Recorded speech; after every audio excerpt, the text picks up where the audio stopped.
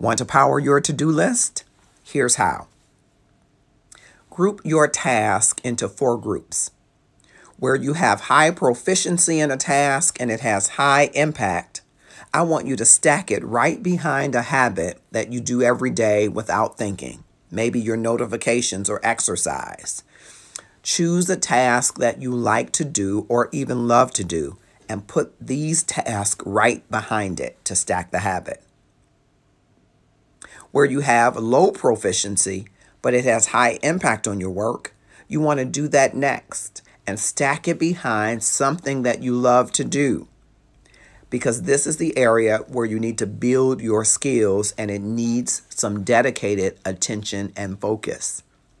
Where you have high proficiency, but it has low impact, try to mentor someone so that you can teach them how to do something that you are very good at, but it has low impact. And for the tasks that have low impact and low proficiency, try to delegate those or outsource those altogether.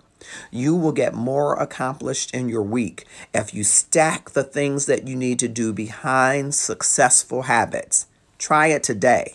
I'm the HR Passion Guy. I'd love to help you practice gratefulness and utilize it as a tool to power your to-do list. Follow me for more tips.